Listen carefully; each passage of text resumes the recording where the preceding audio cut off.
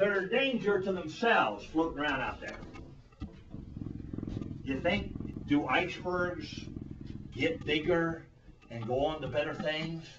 No, they float out in the sea and they just melt and they just end up doing it. I haven't seen anybody who gets out of a local church who ever did much for God. Let me tell you, God's program for this age is the church.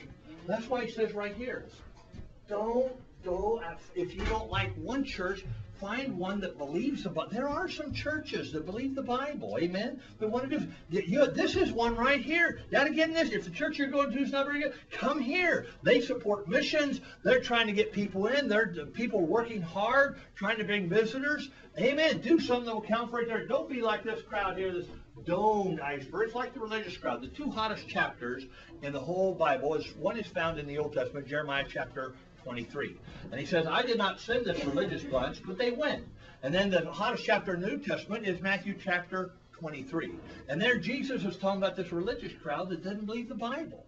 And he said, woe unto you, scribes, Pharisees, and hypocrites. You compass land and sea to make one proselyte. And when you have made him, he is twofold more a child of hell than you yourself. So one, these icebergs, when you get separated from the main ice flow, it's not going to help you. You know what's really interesting about the igloos? Even though they're made out of ice, when you get inside, they're warm.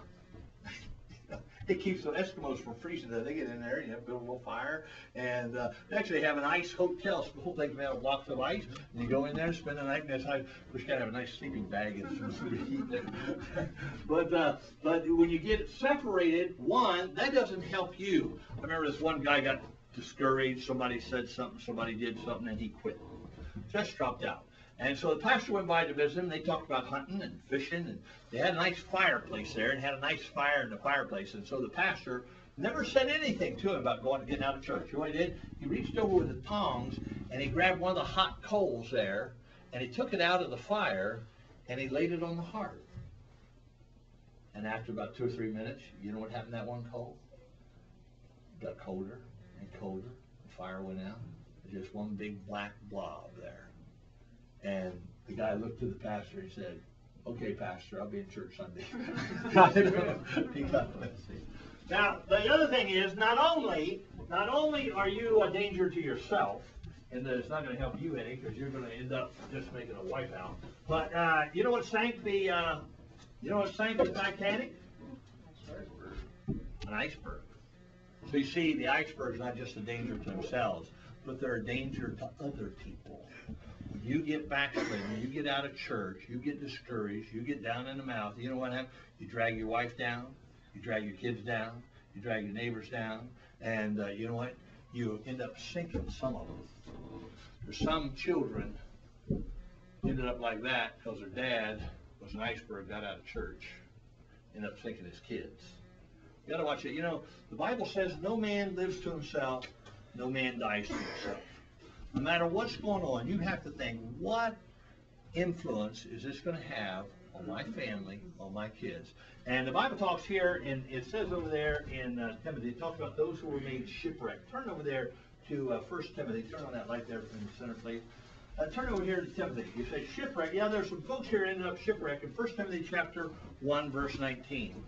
And it says here in 1 Timothy chapter 1 and verse 19, he says, we'll start verse 1. This charge I commit unto thee. Okay, this is the conclusion. This charge I commit unto thee, son Timothy, according to the prophecies which went before on thee, that thou by them mightest war a good warfare. Now look at the verse 19. Holding the faith. Go to church. Read your Bible. Don't be discouraged. Don't let things knock you out of the race. Holding the faith and a good conscience, which some having put away concerning faith have made what? Shipwreck. So you see, as a parent, it is an awesome responsibility. I do a lot of things just because my kids. You know, I get discouraged. I have a problem. I think everybody has a problem. You know what? But everybody's watching you. Your children are watching you. And your neighbors watching you. Let me tell you something. If you stay home on Sunday morning, do you think that your neighbor... Oh, yeah, they go to church on Sunday, huh? Ah, they go to church on Wednesday, huh?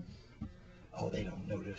hey, buddy, they notice. And you don't think, let me give you an illustration.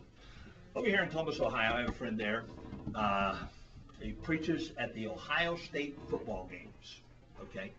And his name is Hood, Jimmy Hood. Do you know Jimmy Hood over in Columbus, Ohio? Jimmy Hood is a real rough kind of guy, but he has made a covenant with the Lord, okay, just between him and the Lord, that every home football game in Columbus, Ohio, with Ohio State University, he is going to go down there while those cars are waiting in line trying to get in the parking lot and pass out tracts and tell them that they need to get saved.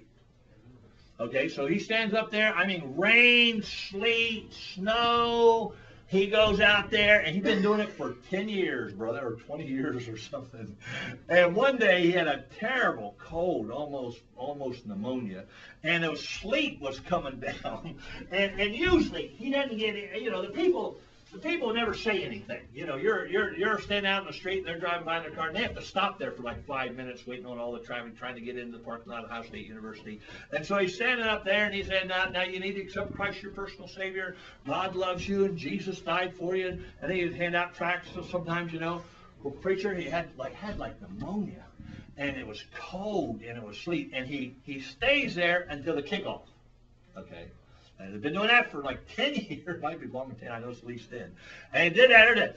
Well, this day with the pneumonia and the sleet, and nobody ever says anything, and appreciation. And so he said, you know what, man, I'm about to die out here. These people don't care. I'm just going to go home. I need to go to bed. I need to get some medicine. And so he quit about 20, 30 minutes early and went home. And about 2 weeks later, they have another home football game. And so he is out there. He felt better, and he's doing better. And he's out there, saying, you need to get saved, and Jesus loves you. Here's the track, And they said, hey, preacher, where were you 2 weeks ago? You quit on God, huh? He had about 50 people rebuking him for leaving 2 weeks ago. They expected to see him out there. They expect to see your car gone on Sunday morning. They expect to see your car gone on Wednesday. And when you stay home, what happened? God backslid on God. He was telling me about that. He said, I'll tell you what, I don't care if I'm dying. I ain't going to the first kickoff next time. The Bible says we can see World War III is about to take place. The economic collapse. One of the things that the Antichrist does is he takes over, listen, the world economies and requires that everybody receive a 666. Would you say the world is kind of setting up for that? Amen. I'm telling you what, brother, the world, I mean all of them. First is just the United States. That thing I read last night in China, that was their problems over there. And so he takes over the world economy. The Bible says, as you see the day approaching, what? Go to church. Get busy. Amen. Of course, the first thing you need to do is you need to get saved. If you're not saved, all this would be better than nothing. At least you live 10 years longer, you end up with $20,000. But you know what? I'd like to live 10 years longer, end up with $20,000 more, and go to heaven too. Amen. The Bible says in Revelation chapter 21, but what's going to happen here, these people were shipwrecked, and that's the description of, and in this case, what the Bible says in following, it appears that they may not even be saved. They may not have even been saved to begin with. They just got involved in religion. And the Bible says in Revelation, these guys out here sinking. Cut that line off, would you, real quickly? It says there in Revelation chapter 21, verse 8. In Revelation chapter 21, verse 8, it says, but the fearful, the unbelieving, the abominable, murderers, whoremongers, and all liars shall have their part. Not only are these guys going to sink, crash, and burn, but the Bible says in the end, they're not just going to be shipwrecked, but they're going to be in hell for all eternity. And the Bible says, and all liars will have their part in the lake which burns with fire and brimstone, which is the second death. The great tragedy is, the Bible says that God offers you the gift of eternal life.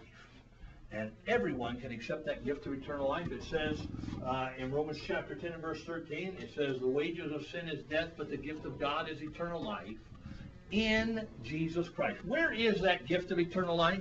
The Bible says it is in Him. If I put this chalk in this Bible here, and I said, here, you can have it. You say, well, yeah, they're going to think the Bible's in the chalk. I mean, the chalk's in the Bible. That's right.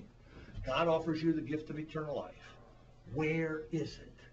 The wages of sin is death, but the gift of God is eternal life in Jesus Christ our Lord. You see, when I accept Jesus, I get eternal life.